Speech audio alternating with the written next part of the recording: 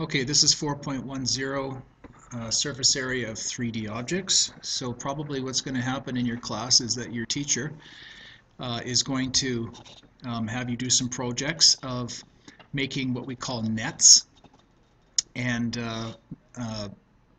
turning a 2D piece of paper from a certain shape, cutting it out and folding it and taping it and making a 3D object. So what you can see in front of you in your workbook is we've got three-dimensional shapes. One looks like a spaghetti box, you can see right here. Another one looks like a little regular polygon square, cube, tea box perhaps, and one looks like one of those triangular juice boxes. Okay, so what you see below this is what we call a net, and that's like cutting these 3D objects. Let's pretend they're made out of cardboard, cutting them along their seams and unfolding them into one shape, and you can see that we have what we call a net. Now what we want you to do here is try to match each package shape with its net. So the first one is the spaghetti package. Just imagine that you've got a cardboard box of spaghetti filled with spaghetti here, and if we were to cut along the seams, what would it look like if we unfolded it? I'm thinking probably that this spaghetti box would probably be matched with that one right there if we were to cut along the seams and unfold it. You can see the shapes are very similar because we've got these long shapes right here of the sides, 1, 2, 3, 4 of them, and then two small square ends, kind of matching this one. This tea box looks like it's a cube. All the 6 sides are the same. Think of it as a dice. I'm thinking it probably gets matched with this one right here. And then the triangular one is probably matched with that one right there.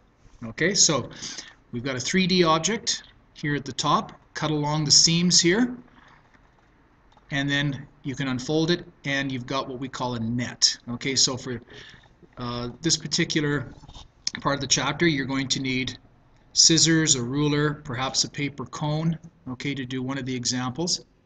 Okay, but let's just go down and try one of these examples down here. So imagine cutting apart boxes so that you can put them in a recycling bin. How much cardboard was used to make this triangular prism? It says do not include any flaps. Okay, so we've got this triangular prism right here, and it kind of looks like a Toblerone chocolate bar box. You've probably seen that in the store. And what does it look like when it's unfolded? Cut along the seams and unfold it, or perhaps unglue it, or if you want to break it apart to recycle it. It looks like that. This is its net. Okay, so we want to calculate what the total surface area is of this 3D shape, and we can use this 2D net here. So we want to calculate the surface area of each surface and add them all together. So we have to first look at what are the faces in the net. Well, we have 5 faces. 1, 2, 3, 4, 5. Okay, 3 that look rectangular and 2 triangular when we unfold it. So we've got how many congruent triangles? Well, it looks like we have 2 congruent triangles for the ends and 3 congruent rectangles for the sides. We know what the word congruent means from previous. It means that they're the same. Okay, so let's just get some terminology out of the way first. We have a face. The face is a 2D shape that forms a flat surface of a 3D object, and then surface area is the sum of all the areas of the faces of a 3D object. So you can see we have 5 faces here, and we want to find the surface area of each one of those faces and add them together. So what is the surface area of the prism? Well, the surface area is just the area of the triangle. One triangle, we have 2 of them, so we multiply it by 2, and we add the area of the rectangle, and we multiply that by 3 because we have 3 rectangles. Okay, so well, let's go back here to number 1 here. Okay, and they left us a little bit of room down here at the bottom. Well, don't mind that. And let's see if we can figure this out. Well, the area of the triangle. Well, we have a height And do we have a base? Yes, we have a base, because you can see these little lines right here. That means that all of these lengths of sides are the same. Okay? And this one here says that it's 2 inches. So that means that this base here is 2 inches. So we know that the area of a triangle is base times the height divided by 2. Okay, so we'll call this the area of the triangle. Okay, which is equal to the base is 2 inches times our height of our triangle is 1 3/4. We can say it's 1.75 because that's what 3/4 is, 1.75. And we'll divide that by 2. Now we've got a 2 over a 2. Because we're multiplying, we can cancel those 2's out. So we get the area of one triangle is 1.75. Now how many triangles do we have? We've got 2 of them. So 1.75 plus 1.75 is equal to, well, if you want to take your calculator out, you can use your calculator. Okay, if you don't trust your head math. So we can take 1.75 times 2, and we get an answer of 3.5.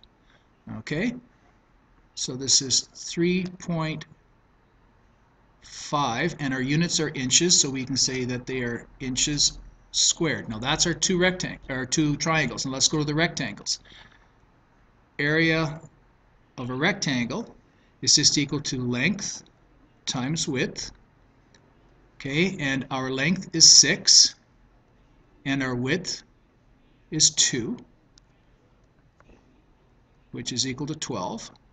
Okay, and we have 3 of them, so we just take 12 times 3 is equal to 36 inches squared total for the rectangle. So we just add these two dimensions together of 3.5 and 36, and we get an answer of a surface area. We could just say surface area. Maybe we should have put SA here. SA is a better way to do this for surface area. The surface area, and I'm going to put T down here for total, or just surface area total, is just equal to 36, pardon the messiness, 36 plus 3.5, which is just equal to 39.5 inches squared. And that is our total. Make sure you include your units. Okay, surface area or area is always in squared. Okay, and that's how you would calculate the area of a 3D surface area of a 3D object from a net. Okay, if you don't want to break it down into a net, then what you can do is that you can just go around the 3D object and you can just visualize how many surfaces that you have and what their dimensions are, and you can just do the calculations from there. Okay, so that's all there is for this unit. Go ahead and do the practice and some of the other examples.